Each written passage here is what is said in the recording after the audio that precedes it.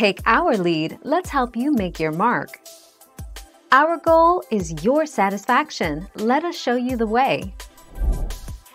You can tell if a table is linear by looking at how x and y change. If, as x increases by 1, y increases by a constant rate, then a table is linear. You can find the constant rate by finding the first difference. This table is not linear.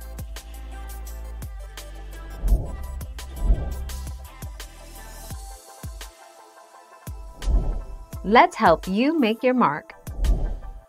So, the idea is to apply simple linear regression to the dataset and then to check least square error. If the least square error shows high accuracy, it implies the dataset being linear in nature, else dataset is nonlinear.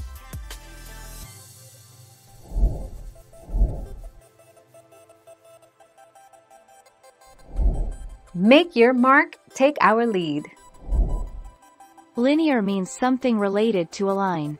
All the linear equations are used to construct a line. A nonlinear equation is such which does not form a straight line.